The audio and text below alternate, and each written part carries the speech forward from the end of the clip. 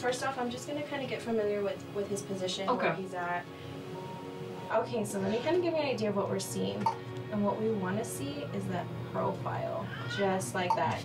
Oh my gosh, how precious. Look at that cute little profile. So let me go ahead and switch to the HD. Oh my gosh.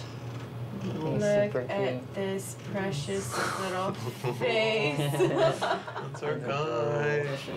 As the scan continues, the couple are realizing just how unprepared for the birth they are.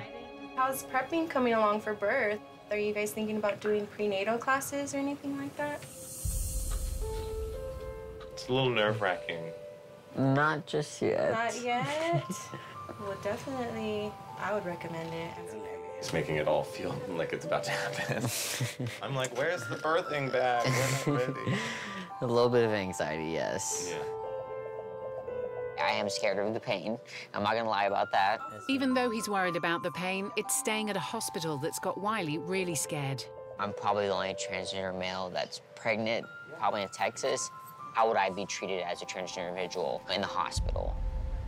Okay, this is not something you're gonna see every day, is a man going through birth, but at the same time, we're still human and, you know, to call us by our correct pronouns and to respect us.